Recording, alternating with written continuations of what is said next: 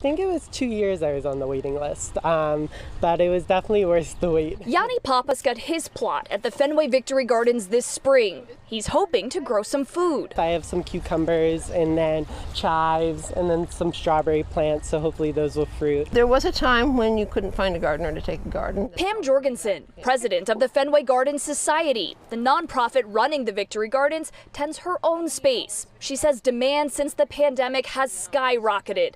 The waiting list to get a plot is more than 250 people. I would ask gardeners, how long did you wait for a garden? Oh, I got it the week after. Whereas now we're saying it'll be the year after. So yes, the list has exploded.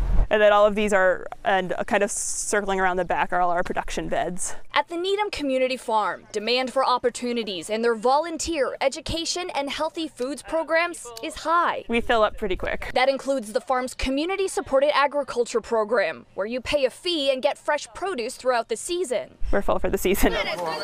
As inflation pushes produce prices through the roof, many community farms are committed to helping by donating. Being able to donate the food to people, especially like no questions asked, there's no requirements, is really great.